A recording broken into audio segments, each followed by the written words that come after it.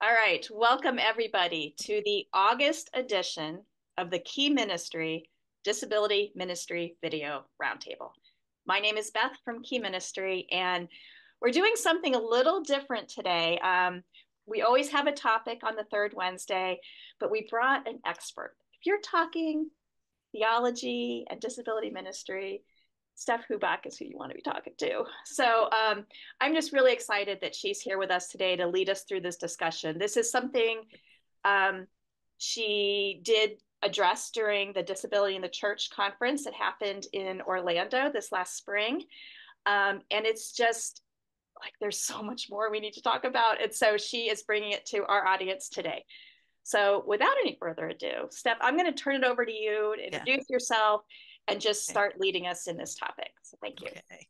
All right. Thank you. Yeah. I'm going to disclaim the expert status, but thank you for your kindness. So let's see. What I'd like to do is just open us in prayer because I do think this can be a turbulent topic for those of us who were making airline jokes earlier before we started recording. So let's just do that real quickly.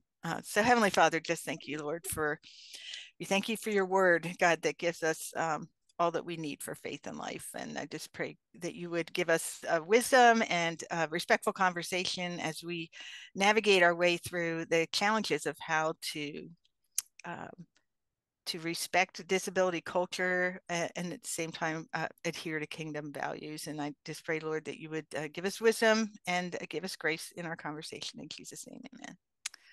Right. So yeah. So this is part of it. This what I did is I took a part of a presentation I had done at Disability in the Church and realized it was too long. Right. So, which is anybody who's sat through my presentations before knows that is my one of my great weaknesses is trying to cram too much material in. So I tried this time to narrow this down a little bit more to just simply this issue of this idea of oil and water, right? How do we respond when the values of disability culture don't mix with kingdom values? And what I want to say as a sort of a caveat to that first is that I'm not in any way saying that all disability culture values conflict with all kingdom values. I am not saying that. There are many, many places where we have a wonderful overlap in terms of the many of the action items that we and the things we care about, right? That said, the basis from which even those values spring is not always the same root, right? And so what I really want to do is to say, yeah, there are lots of places we already have commonality, wonderful, right? There are other places where we have commonality, but it comes from different sources, right? And there are other places we don't have commonality. Okay. And so that's the that's my big picture there for you. Um, let's see, let's go. How come this is not advancing? Because there you go. Let's go there. Ah.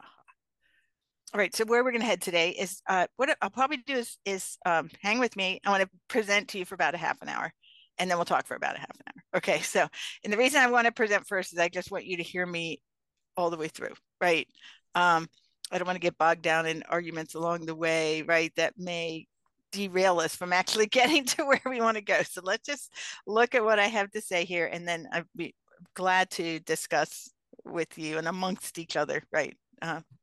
What you can agree with and what maybe you don't, and why. So I'll do a quick introduction of who I am, and then my background's actually originally in economics. I always like to define my terms. I think it helps a lot, and especially in where we come from different theological backgrounds. When I use these words, this is what I mean, right? So then we'll talk about kingdom values from Luke 4. We could get kingdom values from many different places in the New Testament. I chose to use Luke 4 because that was Jesus' inaugural speech of his coming of his kingdom, right, in the synagogue. And so that is one starting place. For me, that's the starting place I chose today. We'll talk about disability culture values in general, but what we'll do is derive them from the neurodiversity paradigm, right? And so we'll talk a little bit about that, and then we'll talk about why does this matter, right? So let's see if we can zoom through that. This is my crew. This is my husband Fred and my youngest son Tim, who has Down syndrome, and he lives at home with us in his own apartment. Uh, and is the was the cart guy for many years at a local grocery store, where his mantra was customer service for the glory of God. So he's a great work ethic. That grocery store burned down, unfortunately, and God provided him with a new job at a new store, and he is equally loved there. So we're very thankful for that. And my husband's a retired engineer from Case, New Holland.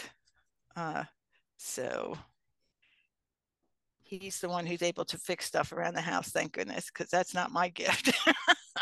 So I work for Covenant Theological Seminary in St. Louis as a research fellow in Disability Ministries, which at this stage of my life largely means that I do writing, speaking, mentoring on disability ministry related topics, and then also influence faculty and students on the whole area of disability ministry, trying to help to create that in a biblically sound way. Here's one of my favorite little, all Presbyterians seem to use Lord of the Rings analogies in here. My favorite one from Gimli the dwarf in The Return of the King. He's ready to go into battle, saying certainty of death, small chance of success. What are we waiting for? Right. That's my mantra for disability ministry, and sometimes also for just really trying to engage culture, right, and constructively. So that's what we're going to attempt to do. Certainty of death, small chance of success, but what are we waiting for? So why does this topic matter? There's a great quote by Harvey Kahn. If you've never read this old book called Evangelism, Doing Justice and Preaching Grace, I highly commend it to you. He says, the keys to the kingdom are not locked in a drawer. They are given to the church. And this is his source for that, of course, is Matthew 16:18-19, where Jesus gives the keys to Peter, right, who he says will be the rock upon which he'll build his church. And Ladd goes on to say they're given to the church. The church has been placed on earth to proclaim the kingdom and to exemplify it. So to proclaim the kingdom of God and to exemplify it.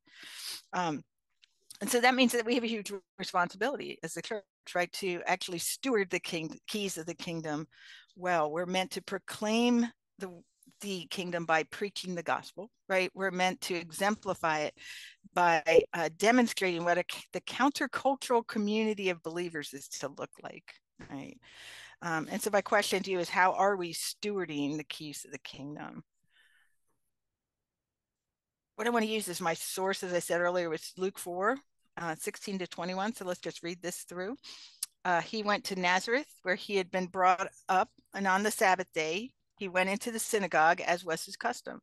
And he stood up to read, and the scroll of the prophet Isaiah was handed to him. Unrolling it, he found the place where it is written, "The Spirit of the Lord is on me, because he has anointed me to proclaim good news to the poor." The next verse, he sent me to proclaim freedom for the prisoners, recovery of sight for the blind, to set the oppressed free, to proclaim the year of the Lord's favor. Then he rolled up the scroll, gave it back to the attendant, and sat down.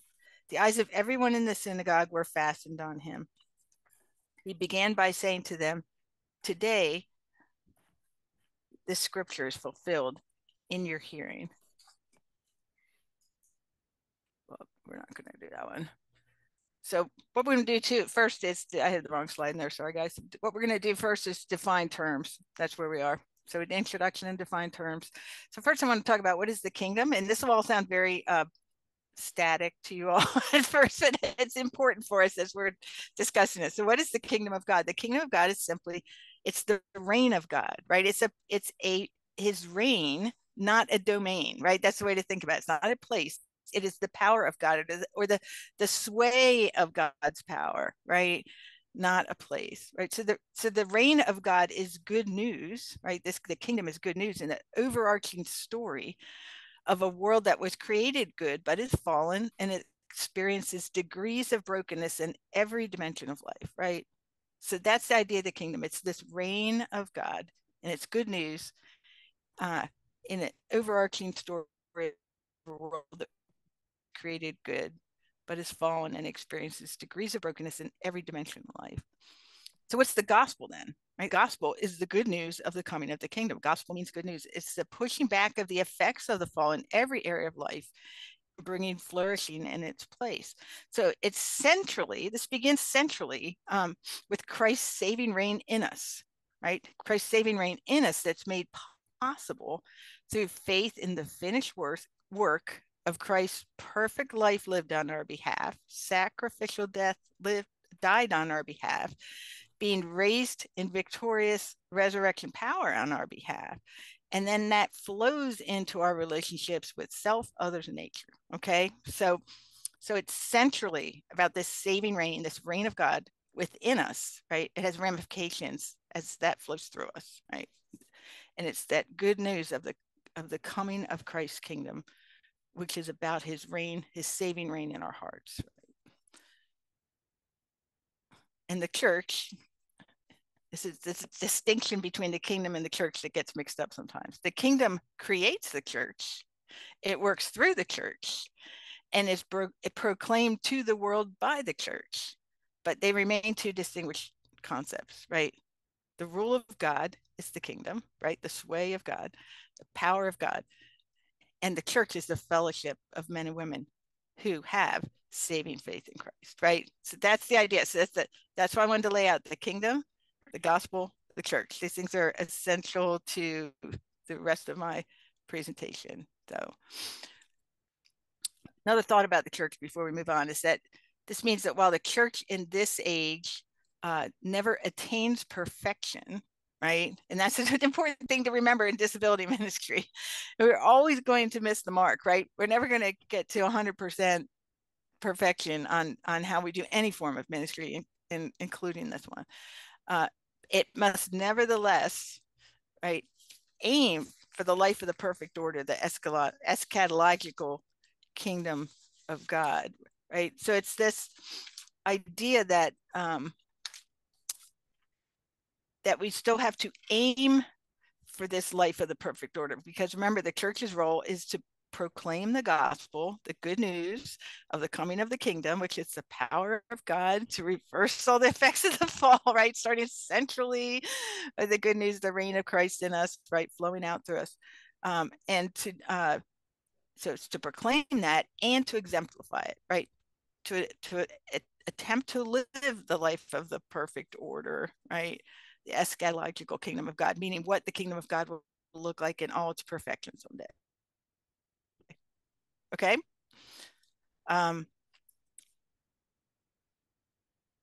So when I think about disability ministry, here's how I like to define it. Making the gospel, the good news of the coming of Christ's kingdom, accessible to all in word and deed, right? Making the gospel, the good news of the coming of Christ's kingdom, accessible to all in word and deed. And what I love about that definition is it doesn't even have disability in it, right? Because when we make the gospel, those who are,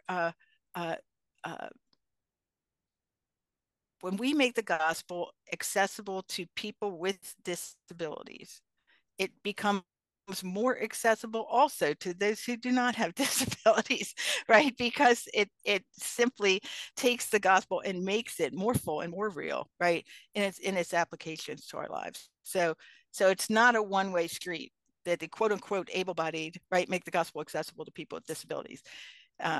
People with disabilities who know Jesus make the gospel amazingly accessible, right? More accessible to other believers and to people with typical abilities, right, who are outside of Christ.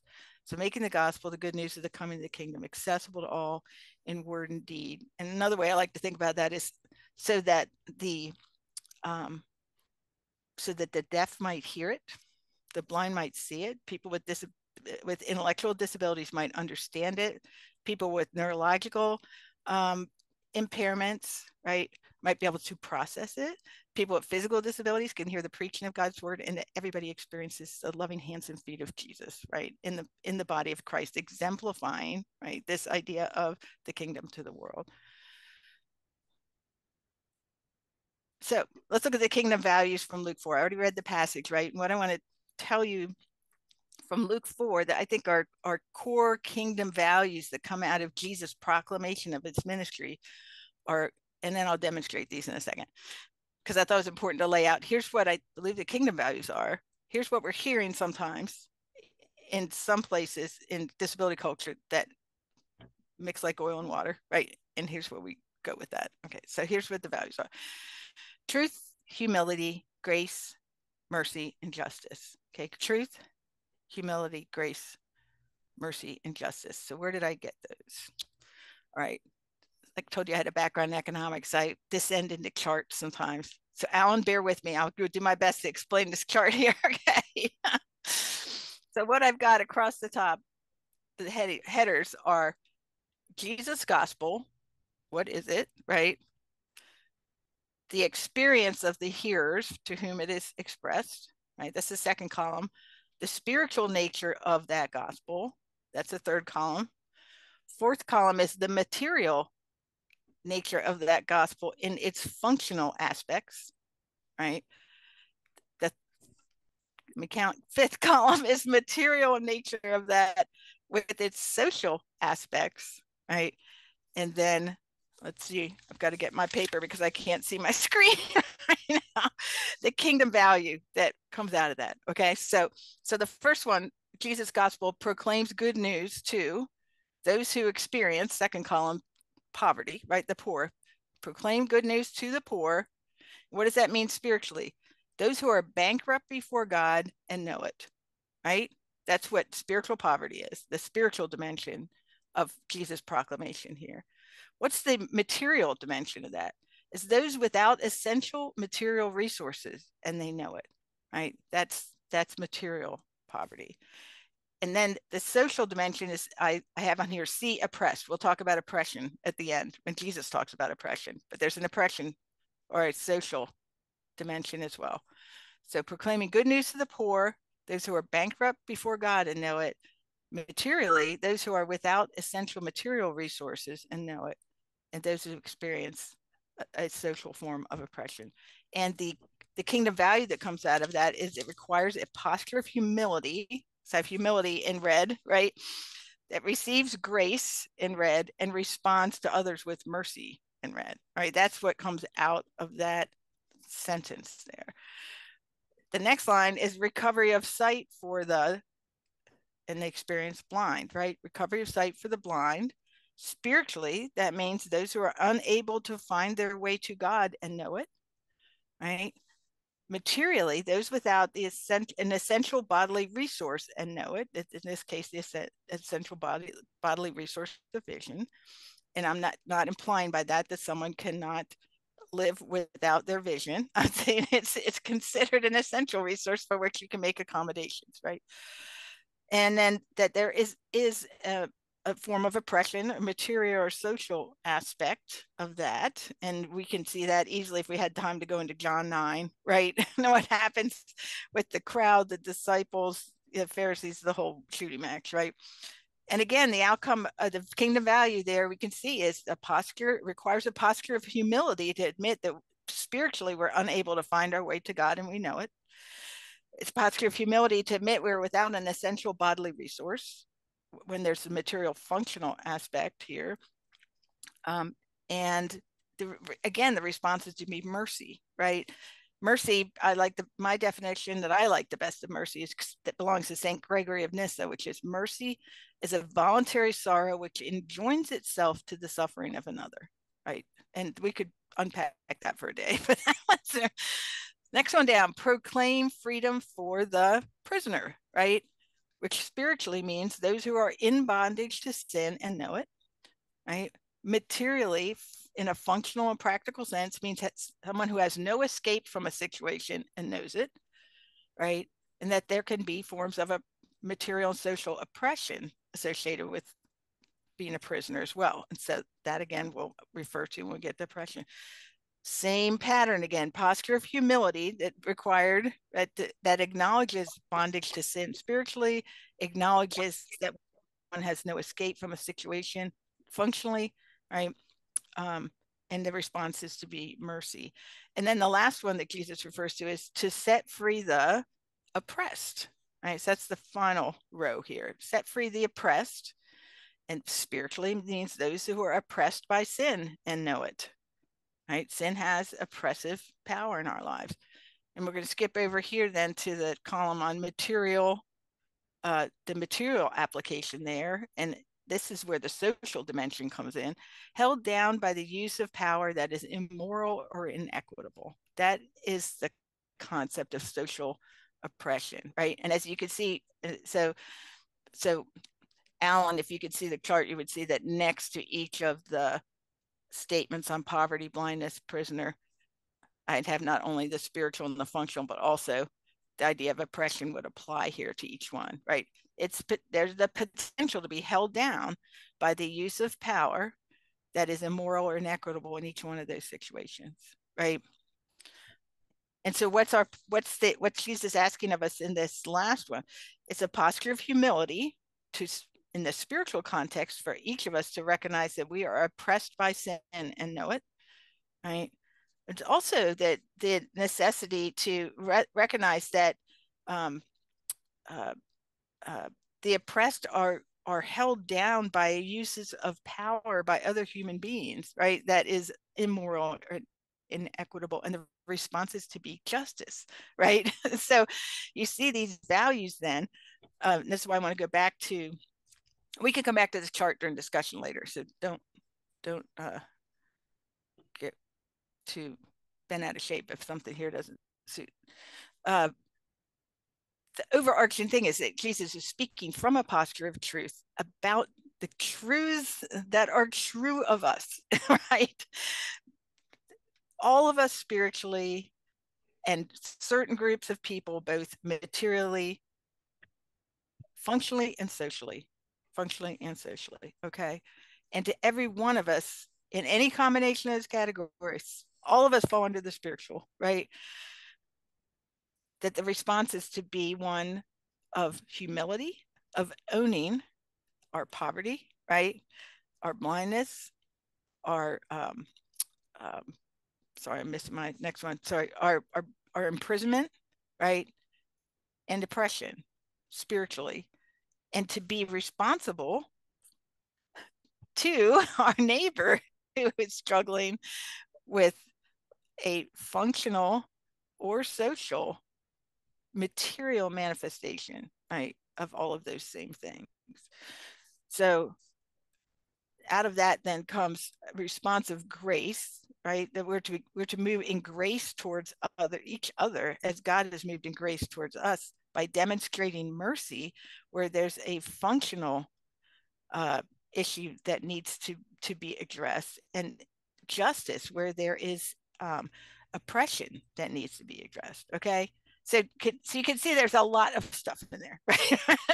But I think you can make a pretty decent case here that these values are pretty clearly derived out of Jesus' talk here: truth, humility, grace, mercy, justice. And again, my economics background comes in where I get to say, okay, let's assume I'm right. Assumptions, make some assumption that we're going to move forward. So let's talk about some disability culture values. Now, remember, again, what I said at the beginning is I'm not saying that all kingdom values are in opposition with disability culture values. There are many places where we have overlap, and there are some places we have overlap coming from different roots, and other places where we do not have overlap. Okay, so for the necessity of doing this conversation, I have to speak to the negative, right? You got to understand, I also assume there's a lot of positive, right? So what I'm going to use to speak to the negative, and this is not, and I'm not a black and white or not, there's no value in this. What I'm saying is this is the neurodiversity paradigm, which is different than just talking about neurodiversity in general, and I'll talk about that in a second, is promoted by a disability advocate called Nick Walker, right? And the paradigm just gives us an example, right? To me, a very clear example of a place where disability values are rooted in very different roots, and actually the values themselves are very different than kingdom values. Okay, so this is to me one of a very helpful example because it's very clear what the contrast is. So again, this is not a knock on the idea of neurodiversity itself. The term neurodiversity means that across a spectrum of diversity in human beings, our individual brains can function in very different ways for a wide variety of reasons. That's the essential idea of what neurodiversity means, right? So in other words, from a broad Christian perspective, we can agree that God has designed individual human beings with a wide array of different neurological capacities, right? So that's true. You can come to Psalm 139, 13-4. You formed my inward parts. You knitted me together in my mother's womb. I praise you, for I'm fearfully and wonderfully made. Wonderful are your works. My soul knows it very well. Here we were. We talked about what neurodiversity is. Okay, neurodiversity paradigm is again Nick Walker's material, and it moves from a general statement I just made about neurodiversity, and here I'll say what that was again, right? That the term neurodiversity means that across the spectrum of diversity in human beings, our individual brains can function in very different ways for a wide variety of reasons. That's what neurodiversity. That's how I'm using that term. I have no problem with that term. What they do have a problem with is Nick goes from that to claiming core principles of the neurodiversity paradigm, right? Which is from which he operates, right? And there are these three principles: no expression of human, and you can look this up online. I'll give you the links. No expression of human diversity can be named right or wrong. Right. Number two, classifying neurodivergence as disability is scientifically invalid and socially oppressive. Number three, the social dynamics around neurodiversity are similar to other minority groups, including unequal distribution of social power. And what I would say here is that the key here is the terminology, right or wrong, in the first point. No expression of human diversity can be right or wrong.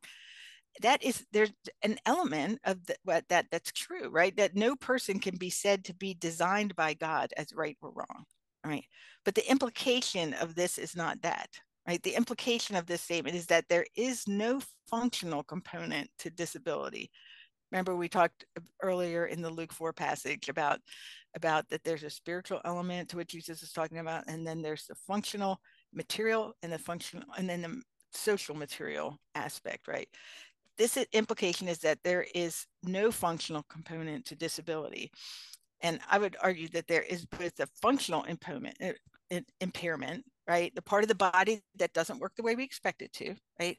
And the social impairment, right? Which is the part of the body, I mean, the ways in which we treat people that impair much further than the condition itself, right? So, and even the ADA actually lays out disability that way. Go out and read the legal language. It's a 3-part definition, and it lays out both the functional impairment and the social dimension. And I would say that is a very biblical view to include both of those things. And so the key here is the terminology, that it implies there is no functional component to disability. On number two in this statement, the functional disability is an imposed category, not an experienced reality, right? So when it says classifying neurodivergence as disability is scientifically invalid and socially oppressive. So it's the idea here is that it's the functional aspect is only an imposed category, not an experienced reality. And only the only disability is the social disability. There's only difference and there's not difficulty, right? That's the implication of number two. And I would ask you, how many people with autism, ADHD, sensory processing disorder, et cetera, do you know who would disagree with this? Is their experience difficulty-free, right, outside of the social dimension? And number three, again, the focus of this point is on the social dimension of disability in terms of power structures, that if the world functioned with equal power structures, disability in practice would disappear, right? That's the underlying.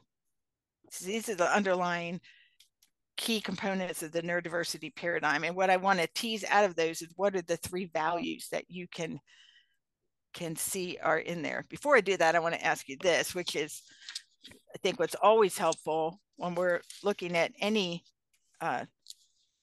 situation where we have a different perspective, right, is to say, what can we affirm in this view, right? And I think I tried to affirm certain things in each one of those points.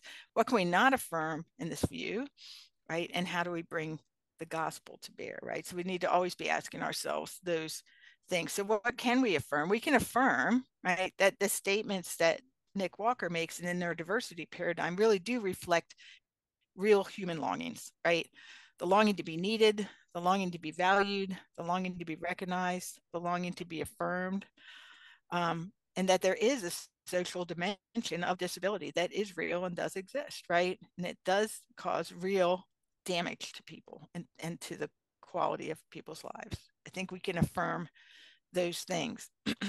What we can't affirm, biblically speaking, is that it's based on a naturalistic worldview, right? As if all of the world, we can't affirm its foundations, right? Um, it has a naturalistic worldview that all that there is what we can see, and what we can see can be fixed, right? That's essentially a naturalistic worldview. So there is no creator, right?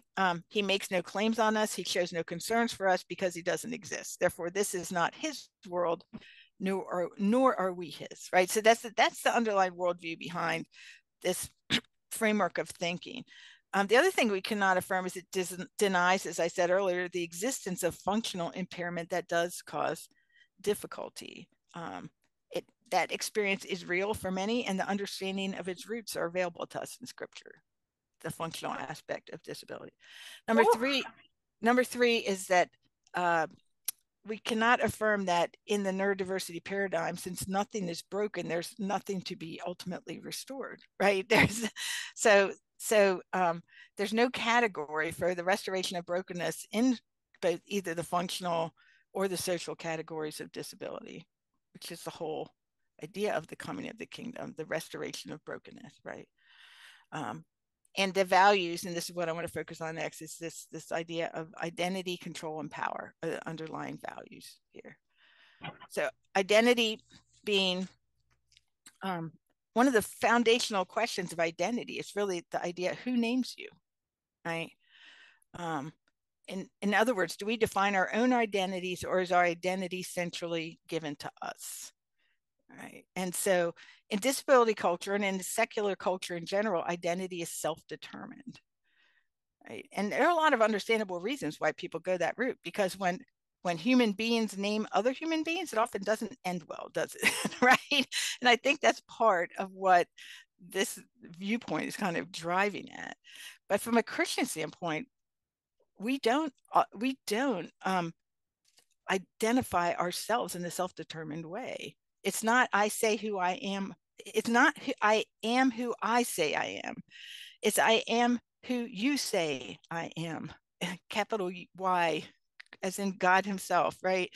And in this self-naming of the formation of identity, in the disability culture, disability is central to identity, right?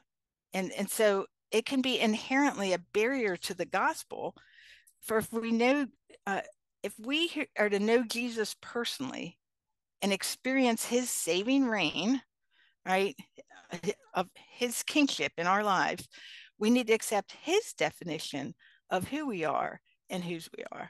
That's the central starting point for embracing the gospel in humility, right? And coming to Christ is that our identity is defined for us by God himself. And I could have a whole other presentation I could do for you on identity. Okay, but that's where we are in this one for right now. Okay, so this is a value that in disability culture comes from different roots and then produces different fruit. Okay, I would say that is the case. Same thing with control. And again, this is understandable. People who have struggled with feeling socially oppressed by other people are naturally, from a human standpoint, going to want to respond back with power and control, right? That is just, and those are the next two we're going to look at. It's control and power, right? And so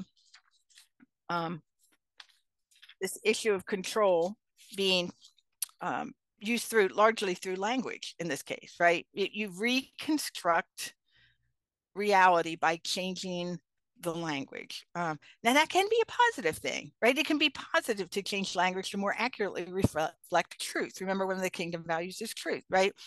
But it can also, language can also, and we all know this, can be used in a controlling and manipulative way, right? And so trying to discern carefully, when is language being used to be genuinely truthful and to be consistent with how Scripture teaches us to view the world, and when is it being used to be controlling or manipulative?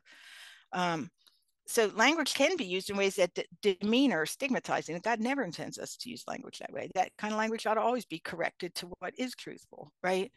But language can also be used in ways that dodge and weave the truth, right? And so, and the truth of the matter biblically is that disability is a normal part of life in an abnormal world, where the world itself is not as it was originally intended to be. And none of us should be surprised, right, when we run into either functional dimensions of disability or the social aspects of it.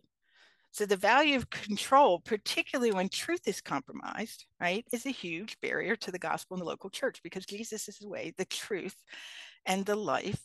And his followers need to be people of truth as well, right? So we cannot experience the liberating, true good news about the gospel unless we're willing to hear the true bad news about ourselves, right? And so that's where the issue of control comes in. As image bearers, we all have agency, and that comes straight out of Genesis 1. We all are created with agency over ourselves and in the world around us and in relationship to others. That's absolutely true. But we do not have ultimate control, right? We ought not to be trying to exercise ultimate control over other people in order to advance our own aims.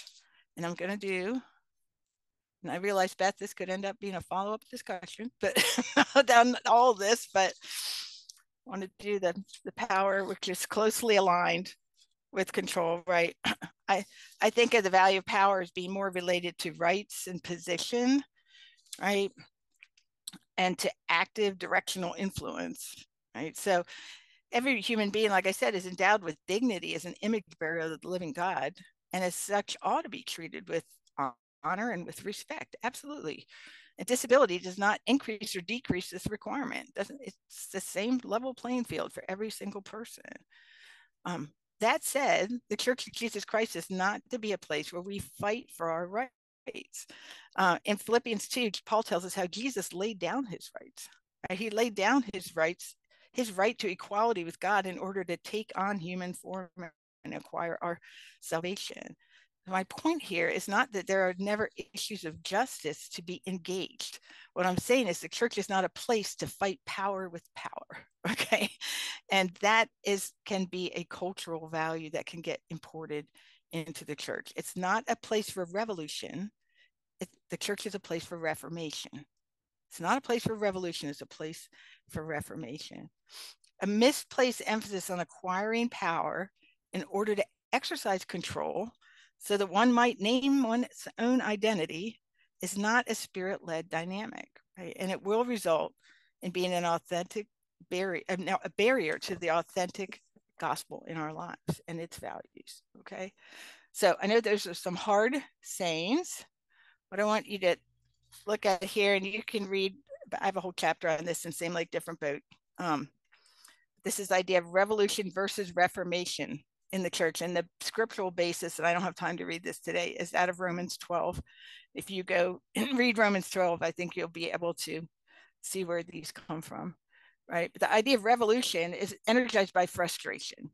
And I'm not saying the frustration isn't real. I'm not saying that at all. Frustration's real. And so the temptation to operate out of frustration is real, right? But a revolutionary mindset, right, will promote forcible change on the outside, right? That's why the power and the control is so important. It's forcible outside change, and the attainment of the cause is more important than individual relationships or people in the process, right? And it focuses by getting there by the acquisition of power, right? Reformation is energized by God's mercy towards us. So a transforming work of Christ in my life, right? With me recognizing all the things that Jesus says about me spiritually in Luke 4, right, is what ought to motivate me because of his mercy, his voluntary sorrow that enjoined itself to my suffering, right? that promotes me to engage in spirit-led change that starts from the inside, right? It's not forcible change coming from the outside. It's spirit-led change that starts from the inside, and it values all people, right, while retaining a sense of perspective, right? All people while retaining a sense of perspective. And it also is focused on the expression of love, right? And so can you see how different those two engines of change are?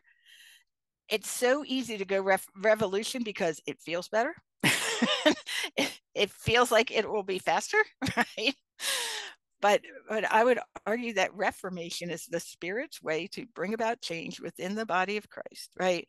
And so, and by operating out of kingdom values, and if we go back to those again, being, what were they? They were truth, right? They were, where's my slides? I don't have all these memorized off the top of my head at the moment. There's my heart.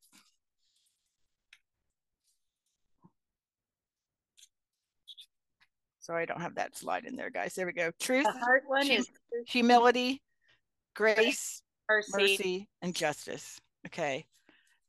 Not identity, control, and power. Okay. So why does this matter? And then we will go to what we have left in discussion, which, Beth, can we go over 5 minutes or something? The question being here, how do I bring the gospel to bear here?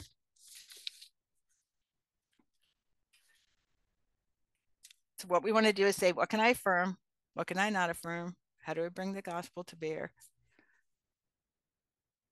Let's see. And why does this matter? It matters because the church has been given the keys to the kingdom, right? To proclaim the gospel of the kingdom and to exemplify the life of the kingdom. And those kingdom values include truth, humility, grace, mercy, and justice. The values of disability culture are not always in opposition to those by any means, but sometimes they are when they are the values of identity, control, and power. So bringing in distorted values from disability culture can distort the gospel message itself, creating barriers to embracing the gospel. Biblically based identity, remembering who, and this is the ultimate truth teller, who with a capital W, right, is actually in control of all things, where true power lies in the gospel is essential, right? So that's what I have to offer. And I'm sorry that we had so much technology, so many technology issues that made it difficult to talk, but I will leave my screen up in case somebody wants me to go back to a slide. Actually, if you could stop sharing, just because it'll be easier sure. To see everybody and have the discussion. Yep, that's fine. Yep. Although the slides are great. And so just in case people didn't see in the chat, we will post, we'll make the slides available to everybody. So yay. Right. All right. So I had pretty much muted everybody. So whether you wanted to or not. So please unmute yourself if you'd like to ask a question, make a comment. And I know we're approaching our hour, so I know some of you will have to drop off, but we can have this discussion as long as you want to stay. Would anybody like to share? I really love that concept of not revolution, but reformation. And it's just, I think there's so many things that it's really sneaky, a really tricky thing to determine between where that spirit is coming from sometimes. It's like, is this really reformation or is this revolution? That's why I always going back to being people of prayer, right? So the Spirit helps us discern what are the true motives of our hearts, right? And we can, and ministry leaders can be just as misled by our own motives, not only by picking up cultural values that don't necessarily coalesce with kingdom values, but also just our own personal selfishness and any other number of things that we're still stuck on, right? It's a messy business. So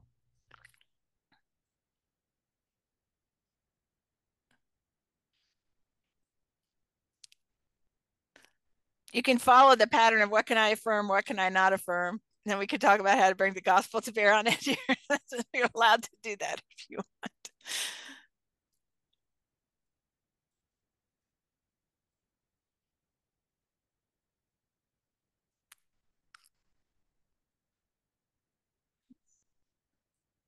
Steph, this is Al Zarad. Hey, Alan. One thing that I've been exploring, I've read the chapters, the more recent chapters in your book, Same Lake, Different Boat, and appreciated those very, very much. One thing that I've been exploring, you briefly mentioned it, and that is the issue of love in this context. And reading 1 Corinthians 13 from the bookends of chapter 12 and chapter 14, where chapter 12 says that I cannot say to the hand, I don't need you, etc., etc. And in chapter 14, where we all have spiritual gifts. Yeah. And understanding the love is this, it is not this, it is this, in the context of 12 and 14, I think gives a good church perspective on how to deal with chapter 13 of 1 Corinthians. Yeah, that's great, Alan. That's a good word. Thank you. And yeah, when in my book, when I do the Revolution versus Reformation chapter, I took a different perspective on love, but yours is equally valid. I used Romans 12, right, and broke it down to the different kinds of love expressed in the second half of Romans 12 and what that love looks like, right, when we put it into practice. So thank you for that as another great framework to work with. It's good to see you. And I like to, we use the word agape, AGAPE as the English transliteration. And I often like to say, what's the gap? What gap exists in our agape? Yeah, that's great. AGAPE. The gap in agape. Did anybody hear anything that didn't sit right with you? You're free to say that.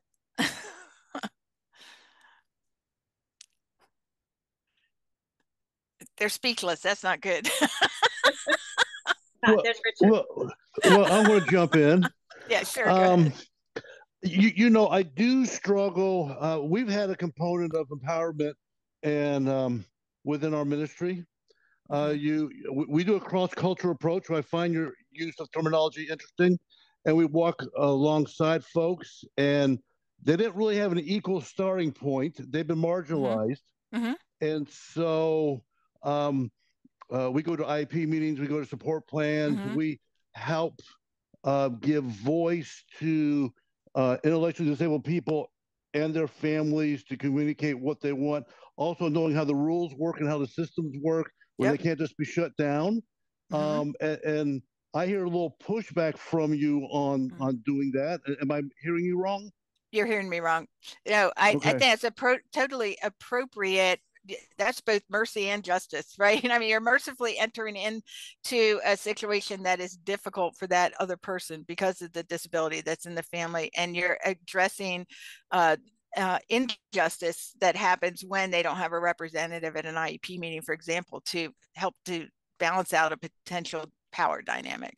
So I'm by that. That's why I went to Luke 4. I said, I do believe in Luke 4, Jesus is actually absolutely calling us, right, to truth, right, to humility in understanding truth about ourselves and others, to grace in the way we operate, to mercy in how we engage people, and to justice, right? Biblical justice is evident throughout the Old Testament straight into the New, right? The whole idea of half the time Israel was in trouble in the Old Testament was injustice on their part in terms of how the poor and the widows and were being treated, right?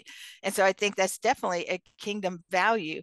What I'm saying is that using power and control to achieve justice, right, in a manipulative and like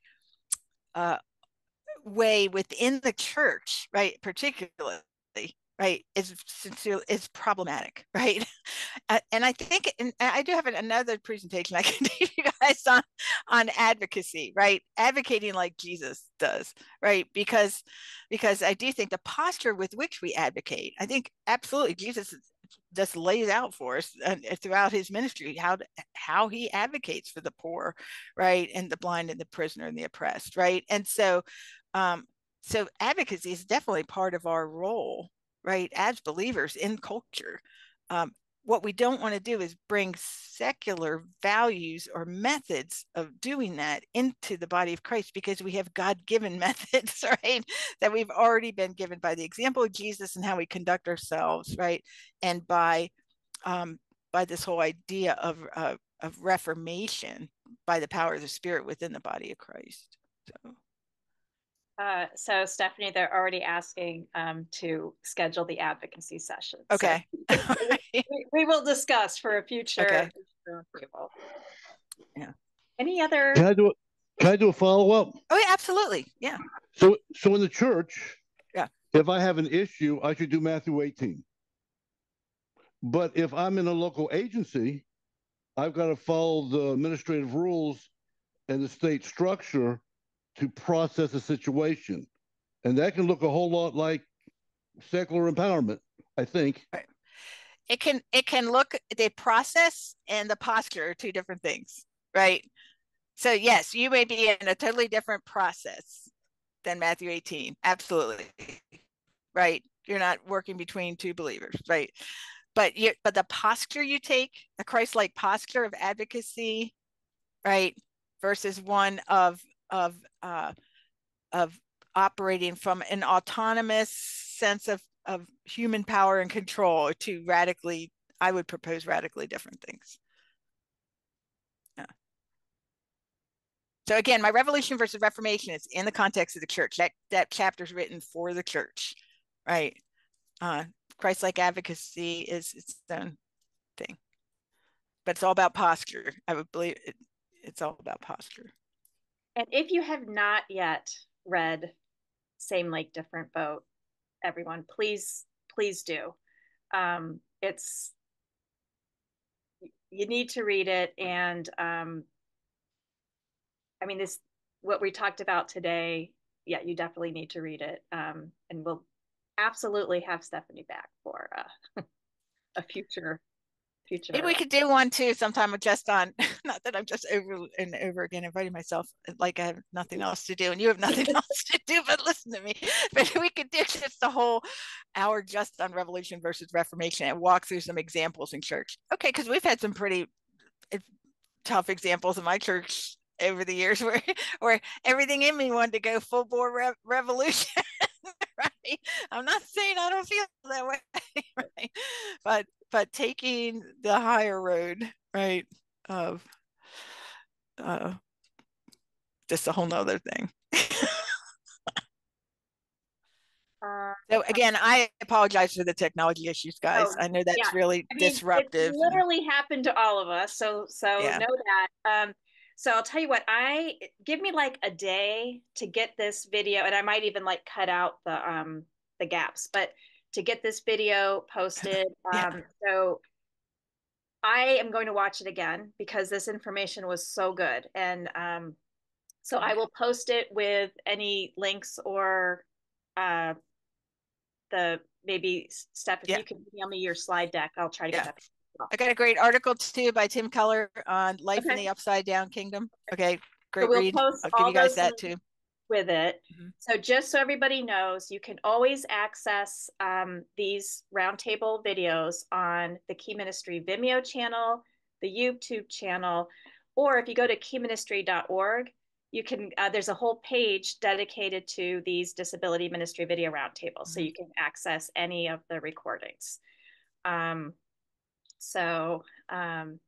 Yeah, so I really appreciate everybody being here today. Thank you guys. The comments that, I can see everybody just like thinking through all this. And Steph, huge thank you. We really appreciate you. Steph is one of the board members of Key Ministry. So we are very grateful for her dedication to not just this field, but to our ministry too. So We appreciate you. Thank you, everybody. And we look forward to seeing you next time. Right. And I'll call from home next time. All right. Take care, guys. Thank you so much. Bye.